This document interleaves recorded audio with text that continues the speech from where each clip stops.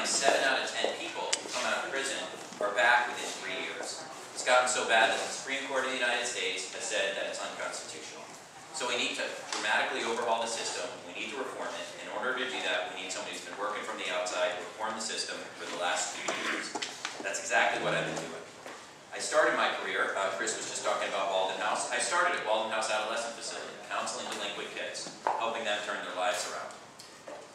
After law school at Stanford, I worked at Legal Services for Children, providing free legal services to low-income kids in the city, particularly kids who had been arrested in school. So I really started out in the community and advocacy world. I've also worked for some of the leading criminal justice reform organizations in the country, such as the National Council on Crime and Delinquency, where I really focused on alternatives to incarceration for juveniles, and the W. Haywood Burns Institute for Juvenile Justice, Fairness, and Equity, which focuses on the overrepresentation of youth of color in our juvenile justice system and what we can do to make the system fairer for all youth. From there, I moved into the Mayor's Office of Criminal Justice, where I ran juvenile justice programs for the city, and then became the Deputy Director. Worked very closely with law enforcement, from the Sheriff's Department to the Police Department to the DA's office to the Probation Department. And later was appointed to the San Francisco Police Commission, which is a civilian oversight body of the Police Department. And in both of those positions, I took national best practices from around the country and brought them to local law enforcement here. I brought it all together at Berkeley Law School, where I founded the Berkeley Center for Criminal Justice, with the mission of bringing law enforcement and community together to build collaboration around pragmatic criminal justice reforms. That's what I've been doing my whole career. That's what this campaign is about. We need to work collaboratively with the community. Let me give an example of that quickly from my career on the issue of getting jobs for people coming out of prison, which is a real issue in this city with realignment, with more prisoners on their way home, and especially in the Tenderloin, where a lot of prisoners come. The number one thing we can do to help someone reintegrate is to help them get a job. But people face so many barriers coming out of prison and coming back to the communities and trying to get jobs. So we had a project that brought together the most diverse group of people you can possibly imagine.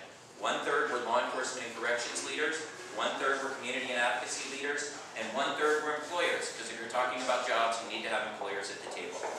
I brought them all together, everyone from the head of the Prison Guards Union on one side to formerly incarcerated advocates who had spent 20 or more years behind bars themselves on the other side, and was able to get consensus from this group on a range of reforms to help people get jobs coming out of prison. That's exactly the approach we'll take in the DA's office. Bring everyone to the table, particularly the community and other law enforcement agencies, and let's problem solve together on pragmatic solutions. Okay, the other thing I'm going to focus on is what works. And let me talk about a couple things here. When I was in the mayor's office, I helped do a study of homicides and shootings in San Francisco that found that over 50% of the homicides and shootings occurred in less than 2% of the landmass of San Francisco. And you won't be surprised to know what the areas were.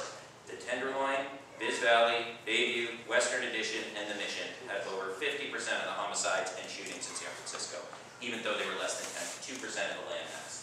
As I moved into the police commission, with the police department, we helped develop the Violence Reduction Initiative, or the zone strategy, that broke the 2% into the 5 zones, the 5 neighborhoods I just mentioned. We flooded both community and police resources to those areas.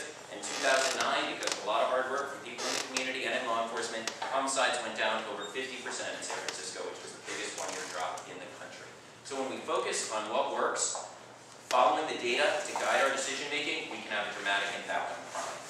What else works, thank you, is focusing on juveniles. And that's been one of my focuses my entire career, is working with juveniles and helping them turn their lives around. I'll make juvenile justice the top priority in my DA's office, because every kid we can keep from going to the adult system makes our streets safer. That's the best investment we can make. I'm going to start a restorative justice program that brings victims and juvenile offenders together in the juvenile system. Victims love it. They have higher satisfaction ratings, and offenders will reoffend much less often. Join my campaign. We have over 1,900 people, from the Police Chiefs Association to over 30 members of SFPD to members of the Board of Supervisors, 6 of the 7 members of the school board, the Teachers Union, SEIU, Local 1021 just endorsed me. The list is huge, from every neighborhood in the city, pages and pages of community and advocacy leaders from every part of the city. I thank you for your time, and I hope you'll join us. And I don't know if I have time for questions or not. No. David Onek. Thanks, folks.